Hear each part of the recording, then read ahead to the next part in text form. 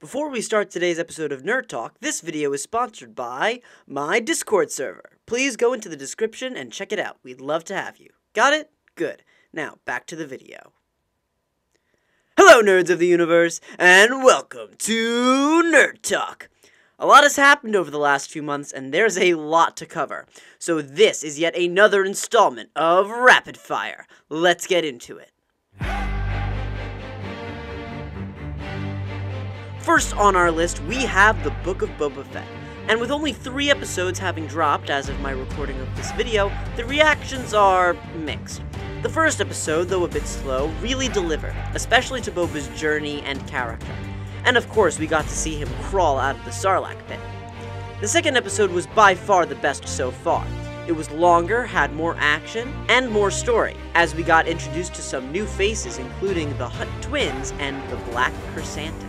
And then the third episode, which, though it was a bit unorthodox, really did hit home. I'm sorry, okay. I'm sorry, hold on. It really did a good job of showing the emotional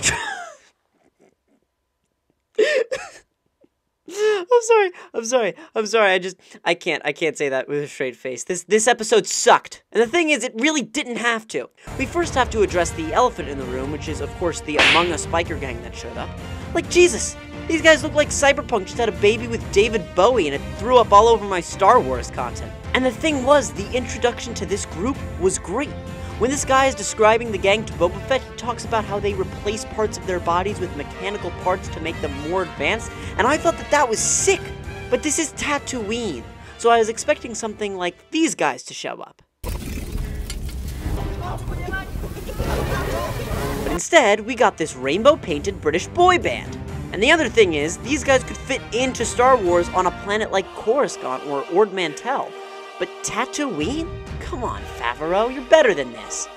And then we have a short little dream sequence, which was cool, and we got to see the Tuskens get killed, which was sad. Except for the female warrior, so we might be seeing more of her later. And then Boba gets woken up by Black Chrysanthemum. And I'm getting really pumped at this point because I'm thinking about how cool this is gonna be. And he loses immediately. Doesn't kill a single person. He bites a few people, but that's about it. Then they trap him in the pit, and where's Boba? Getting his robe on. No weapon, no armor. He just needs to throw on a bath towel. And then the twins come back, and oh wait, no, they're leaving. 1 episode after they were introduced. And then Boba gets a Rancor, which is really cool, I like it.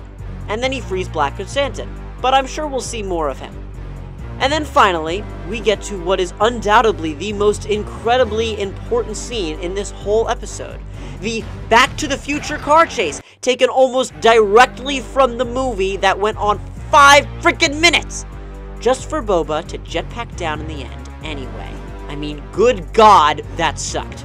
Now, I did a theory on the Book of Boba Fett where I thought he might be tracking down all of his previous foes for revenge, and it seems like I might almost be right. If he's planning on fighting the Pikes, then that would definitely be a revenge mission. But hopefully some more badassery starts happening soon, because this show is starting to get really, really slow.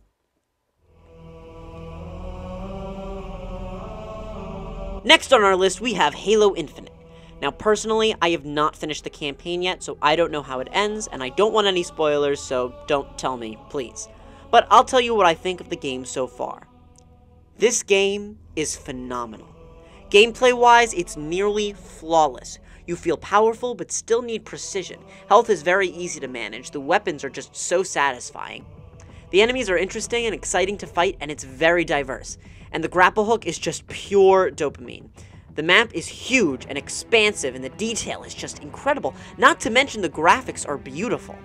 And the boss fights that you encounter actually feel like skill-based boss fights. Gameplay is just phenomenal, no complaints there. And the story?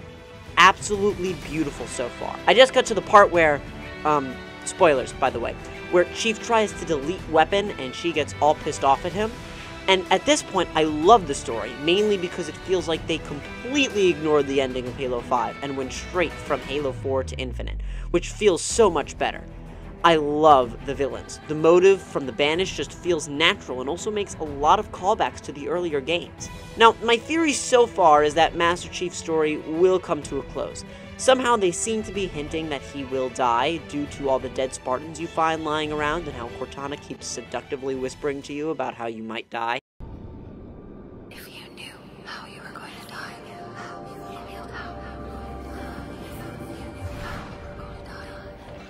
Obviously, we'll beat the shit out of the Banished first and probably find out that Cortana is still alive somehow, but seriously guys, this game is so much fun and might be one of my favorite of the series so far. Spider-Man No Way Home delivered everything we wanted and more. Seeing Tobey Maguire and Andrew Garfield come back as Spider-Man was just so good. So good. Not to mention all the glorious memes. Seeing all the villains come back and their interactions with each other were great and really funny too.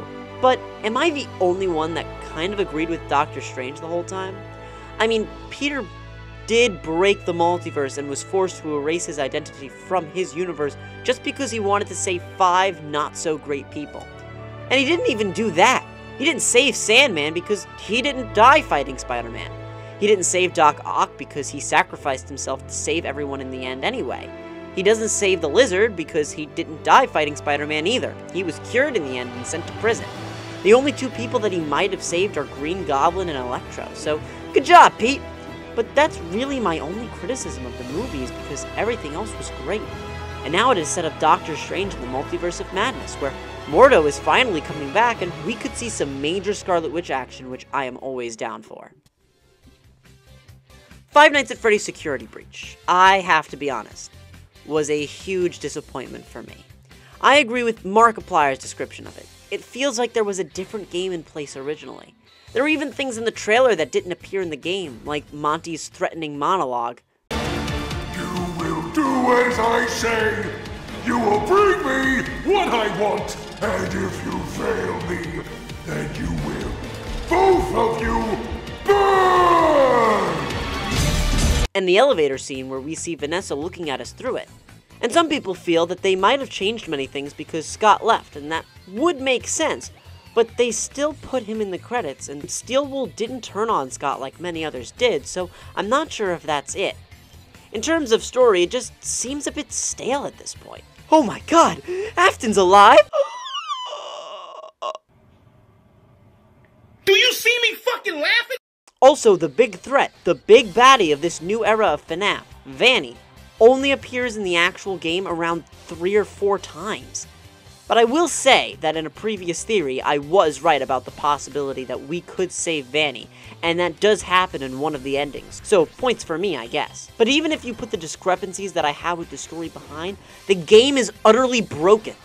Bugs and exploits can, at times, make the game unplayable, and the scale of the game, though impressive from a world-building standpoint, is convoluted and confusing. Also, that bull part of the game where you decide to stay and you can't save for the entire time no matter what amount of progress you made is utterly ridiculous. Of course, we got some good things out of it. Music Man! Music Man! Music Man! Music Man! Music Man! But overall, crap game. Really crap.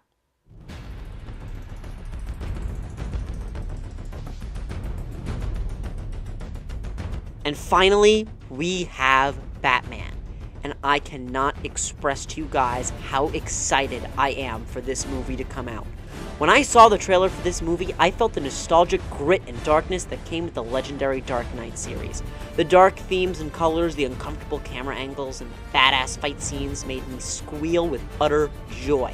I think DC finally got the hint that we don't want flashy colors and oversaturated fight scenes, and I have high hopes that this will deliver. I am slightly concerned that Cedric Diggory went from being a vampire to Batman. Seems a bit on the nose for me, but I could not be happier with what I've seen so far. It seems we'll be getting appearances from the Riddler, the Penguin, and Catwoman, as well as some version of the Joker's goons, which I have a feeling might be the setup for the next movie that they have in mind, since this movie seems to be heavily focused on the Riddler. The Joker goons seem a bit out of place, unless it could be tied into a sequel. And before I end this video, it's time for another installment of Tiny Talk. Today's Tiny Talk is about Star Wars Battlefront 2, which I recently did a video on for my 100 subscriber special. If you haven't seen it, go check it out. Battlefront 2 has been completely abandoned by EA, and Battlefront 3 was also shut down. This chain of events sparked a hacker empire within the PC Battlefront 2 player base. But just when all hope seemed lost, the modding community came to save the day.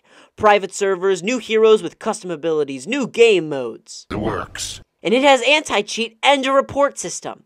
The love that fans have for this game is incredible. Such a shame that our Disney overlords just can't see it.